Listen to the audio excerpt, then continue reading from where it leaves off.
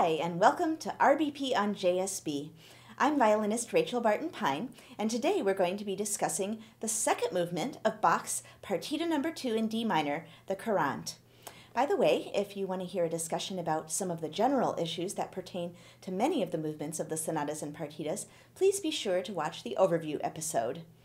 So this Corrente is very bouncy and boisterous and even playful. It's really such a fun, energetic movement. Interesting that he wrote it in 3/4 with triplets and not in 9/8. So I think that's indicating that this dotted rhythm should not be homogenized down to a triplet-y kind of thing. You know, it would be tempting to do.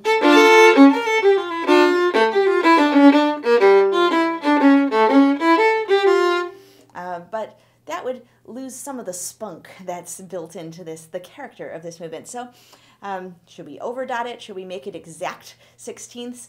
I used to actually stress about that. 1, 2, 3, 1, 2, 3, 1, 2, 3, 4, 1, 2, 3, 4, 1, 2, 3, 4, 1. And then later on I was like, why am I being that exact? I have to go for the feel of it. And surely Bach didn't mean for you to be as precise as rhythms like this would have been meant to be in later eras of music. So I don't know exactly what you would call what I do. It's not precisely an overdot. It's just something that sounds right and feels good. And of course some of them are joined together. And so it's not always, because you don't want it to be beat, beat, beat, beat, everything equal. You want to have some different, more important beats, less important beats, however the flow of the music is going along.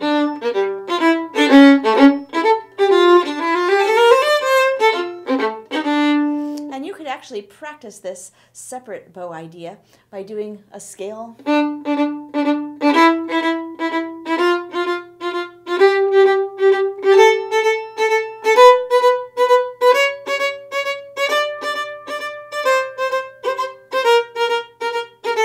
Whatever, go all the way up to A.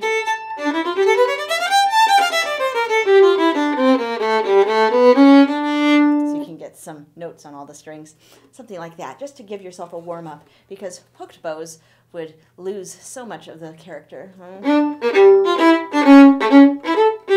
Or a, you know, sort of Viati era, up, down, up, down, up. They hadn't invented that yet in 1720. I guess you could make it sound dancey, but it just wouldn't sound Corrente-like. You've got to have the bow be more dancing for this dance movement. Yeah, that just feels so much more satisfying. Interestingly, there are a couple of long notes at the end, which are the only notes in the body of the first or second half that are longer than a quarter. And I'm talking, of course, about measure 50 and 51, which are actually, in a way, kind of a tag. So after you have... he could have ended things right there instead of...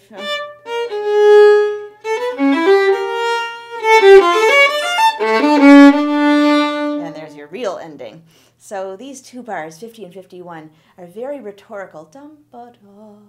The harmony is trying to find itself, da-da-da-da-da-da, and then onwards to the end. So I would make more of taking time in those two bars and not so much in at the end with some big lugubrious retard. That's a little too indulgent. So I don't even know what chord that is. That's an interesting one, whatever it is.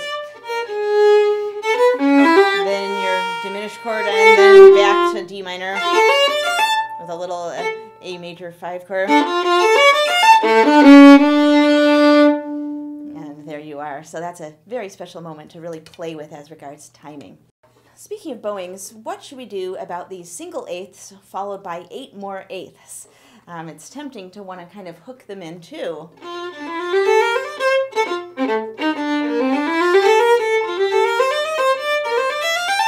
Or maybe...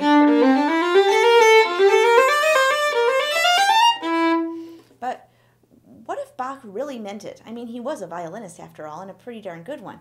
So...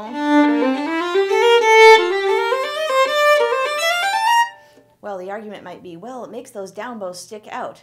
Well, maybe that was the point. Maybe he wanted them to go ya da da da da da da da da da da da da. Actually, if you decide that you are, that you mean to do that and go with it, it gives it a lot of nice impetus.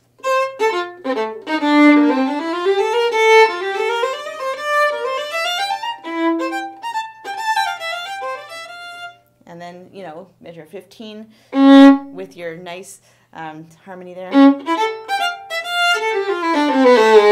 And there he did tie it into the next note. So you know what? If he'd wanted those slurs to be longer than they are, he would have written them longer. Having tenutos on those first notes is actually a really nice thing. Let's check out measure 31 real quick. Here we have these littler sections. 1, 3, 1, 3, 1.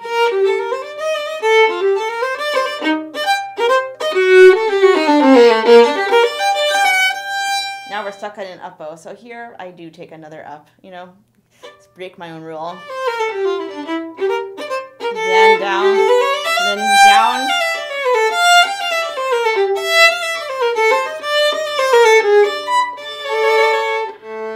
So just taking a little more time on those notes gives it a nice feel. It doesn't have to be bound to the metronome. As long as the big beats, measure by measure, as long as that's steady, it can have a little bit of ebb and flow within the measure, and it actually gives it a little bit more life as far as creating the spirit of the dance.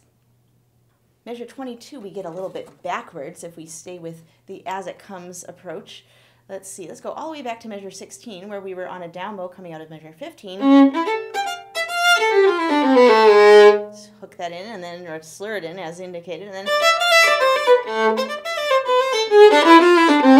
there's a little bit of polyphony, by the way. Lower voice, upper voice, lower voice, upper voice still, and then lower voice. And then here, if it's as it comes, it's backwards a bit, but it all works out in the end. So just do what it says and it feels just fine. And by the way, the 3 notes right before the last note are a slur in the first half. And in the second half, they are not.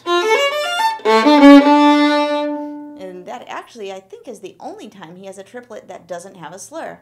So was it the one time he forgot to write one in? Well, that's people's automatic assumption. A little mistake. Bach was not completely devoid of them. He was human. But maybe the fact that it's the very last triplet of the whole movement, maybe it's not a mistake. Maybe Bach wanted just at the end there for a little bit more oomph going into the final note. It does make logical sense. So when in doubt, play what he wrote, or in this case, what he didn't write. Don't play what he didn't write. Opposite way of saying it. Oh, there's one other place where you do need to double up, and that is measure 43. After, then you probably need to take another up bow here. Then we have 2 bar phrases. 1, 2, and then another one. And there it comes out down bow and it all works if you take that second up at the end of 43. So one of the challenges of this movement is string crosses, crossing over multiple strings. So we have it right at the beginning in a slur, unless you go to 3rd position, but that's a sort of romantic era thing to do that you might not want to do. And then you have a shift, which is also not the easiest thing in the world. So better to just stay in first, and you can avoid knocking the D, like I just did, on purpose to show you, I promise, by kind of rolling your bow over and kind of faking a slur, making sure that the C sharp is played in such a way that it rings. See, that sounded like a slur. And you can actually make one of those pretend slurs and make it sound entirely realistic, even jumping across a string. There are plenty of other places where it's not within a slur, but other places you have to be aware of going across strings and not bumping other strings between 9 and 10. And of course, measure 17. between that note back and forth, and then measure 22, and then measure 26 here, measure 28. There's a number more throughout the movement, and I'm not going to tell all of them to you because you can be a detective and find them for yourself.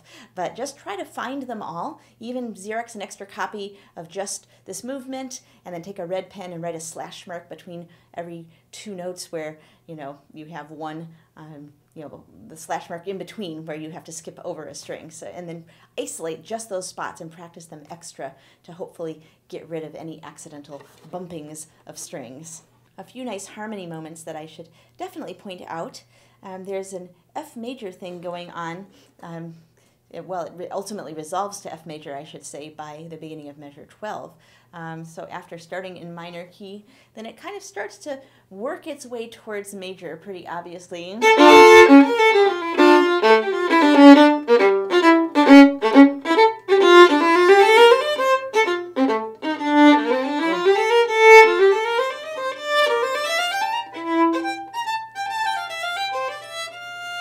So as you have, and I won't even bother to analyze what chord is what, you can just hear that it's chords that are moving towards something. None of them are arrival chords. They're just a sequence of chord changes that's clearly heading towards major key. So as it's heading towards major key, change your sound so that you're not the same intensity as you were here. You don't want to sound the same. That just doesn't make any kind of sense. F major, a little bit happier, right? A little more chilled out, a little more relaxed, and then of course it gets intense again. Then we have another major moment, major key moment at measures 28 and 29.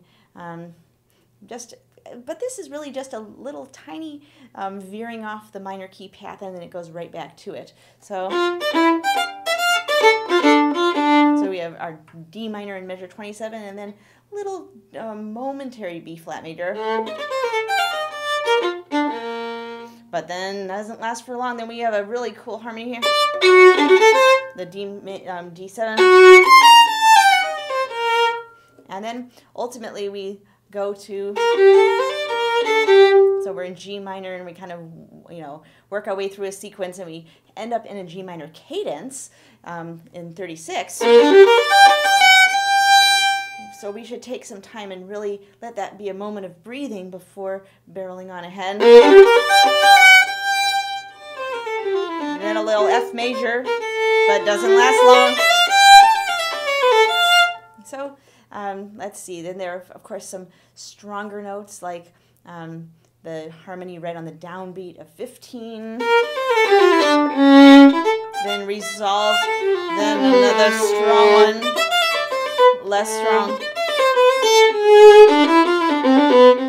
So often it's, strong, less strong, stronger, less strong as these things go along. So there are a number of places where just listening for the keys, you don't have to, this is not theory class, you don't have to actually write down what the chord is or call it its correct name.